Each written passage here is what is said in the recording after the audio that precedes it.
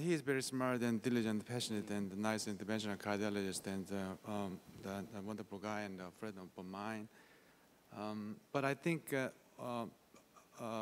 most of interventional cardiologists here in Korea have experienced the core valve, and it looks like this. However, he never experienced and this one, so I think it is not reasonable to compare both in this session.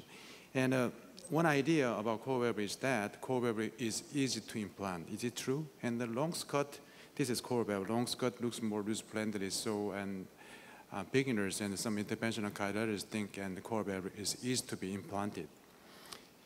If core valve is implanted very deeply, and the risk of a permanent pacemaker rate is high, so by 3 times, as you see, if the valve is implanted lower and permanent pacemaker risk is high, so if we put the device below 8 millimeter, and the percentage of permanent pacemaker risk is almost half of the all patient.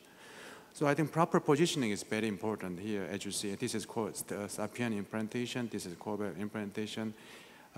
It just takes a couple of seconds, couple of minutes, but it takes a long time. So we have to be patient to see the full expansion of the core valve. Right, it takes time. And as you see in the core valve, Saphien is easy to place coaxially. However, coaxiality is not good, and it is not very predictable, and where is the positioning of the valve. So if you look at the randomized study choice trial, which is presented in this year, 2014, and incorrect positioning, so, and almost 6% of patients received another valve because of the malposition of the valve. So this is true. The core valve is not easy to implant well. This is important. And second one is core valve has better outcome. Is it true? And this is randomized study of Saphien and the core valve in the Saphien trials, and the Saphien valve compared to surgical AVR. Saphien valve has similar mortality, but core valve improved the mortality. So survival rate was better after core valve implantation than surgical AVR for high-risk patient. However, there is one randomized study. This is a single center experience, but I think we can get a lot of important information from the trial. And they randomized 200 patients into Saphien and the core valve. This is procedure result. We need more post-balloon dilatation. Why? Because as we mentioned before, and the core valve has a high risk of and aortic regurgitation, so we need more post-balloon dilatation, and valve implantation, the failure rate is high after core valve and Saphien valve implantation. And as you see, and this is the instance of aortic regurgitation, and moderate or severe risk of the aortic regurgitation after core valve is 18, and only 4% after Saphien valve. P-value was statistically significant. And by echocardiography at discharge and the 30 days, and the moderate or severe AR after core valve is almost 10%, but after Saphien is only 2%. So this is 30-day clinical outcomes. Rehospitalization rate was higher, and the new permanent pacemaker rate was higher after core valve than Saphien. So in all subgroups, the Saphien valve looks better than the core valve implantation. And as you see, and this is a cross-sectional view of the Saphien and the core valve. And Saphien valve is to be implanted well, so looks elliptical, but looks circular. But after core valve implantation and the morphology, cross-sectional view is not circular. So, and the core valve is not easy to seal, completely seal the opening of the aortic sinus. So this probably would be a cause of higher risk of aortic regurgitation. So there are 3 mechanisms at AR after TAVR procedures, and the core valve is to be implanted poorly. So this is one mechanism, and this is not elliptical after core valve implantation. So definitely, and the core valve has a high risk of AR.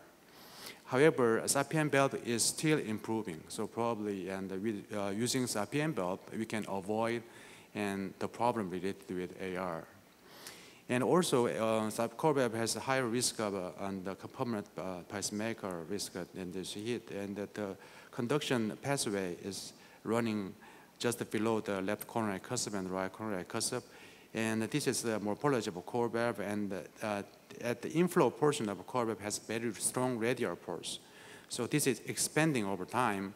So, and with with time and the core web is easy to destroy the conduction fibers. So core web has a high risk of permanent pacemaker. The risk is almost a fourth of the all patient. However, Saphien valve is just less than 10%, approximately 5% after TAVR procedures. This is a nice procedure, and AR looks negligible, very nice procedure. And the baseline post-procedure day 2, up to day 2, he was very stable, no symptom, so he was happy. However, at day 4 after implantation, here the patient has just experienced that syncope and the permanent pacemaker was implanted. If you look at the time span after core implantation, even after one week, and almost approximately 10 or 15% of patients receive the permanent pacemaker. This is a big headache. The patient cannot discharge very well. This is a practical, serious problem. So in my center, we recruited some patients from Asian Pacific countries, and Saphien and the core valves evenly distributed. It is like this. Euro score and the STS score was comparable to European or American experience, and in our experience also, and the core valve has high risk of aortic regurgitation, and at 30 days, aortic regurgitation rate was higher, and permanent pacemaker was definitely higher, and also device failure rate was higher after core valve implantation. Long-term outcomes, however, looks comparable between Saphien and the core valve. Mortality comparable, and hospitalization rate comparable up to 2 years. So this is truth. Core valve has a higher risk of AR and higher risk of permanent pacemaker. However, the two valves have comparable mortality and a comparable stroke rate. And the Saphien valve obstructs coronary artery well. Is it true?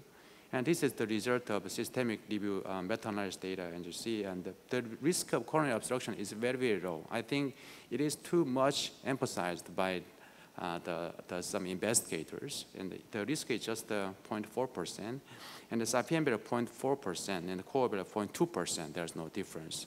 In our experience as well, only 1% after core valve, and only one pair of core valve has experienced coronary obstruction. So this is not a serious problem. So this is truth. The incidence of coronary obstruction is comparably low during both Saphien and core valve implantation. Longevity. What about longevity? And the Saphien, the morphology system looks like a surgical tissue valve. So we expect that the longevity of a Saphien valve could be comparable to a tissue valve. However, and a core valve has elliptical morphology, so probably flow turbulence would influence the poor longevity of the curve. This is not evidence, however, we have a hypothesis. And the core valve has more damaged by the post-valve implantation, probably, and more damages was made by the core valve implantation than Saphien valve. So there are some reports about very early degeneration of the core valve. So I think probably a Saphien valve is better than core valve in terms of long-term longevity as well. So this is my conclusion. Please try both, and let's talk about it later. So I think Saphien valve is better. Thank you very much. Thank you.